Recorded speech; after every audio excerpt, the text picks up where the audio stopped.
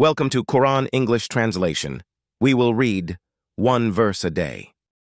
Surah Al Maidah verse 64. And the Jews say, "The hand of Allah is chained. Chained are their hands, and cursed are they for what they say. Rather, both his hands are extended. He spends however he wills. And that which has been revealed to you from your Lord will surely increase many of them in transgression and disbelief. And we have cast among them animosity and hatred until the day of resurrection. Every time they kindled the fire of war against you, Allah extinguished it. And they strive throughout the land, causing corruption, and Allah does not like corrupters."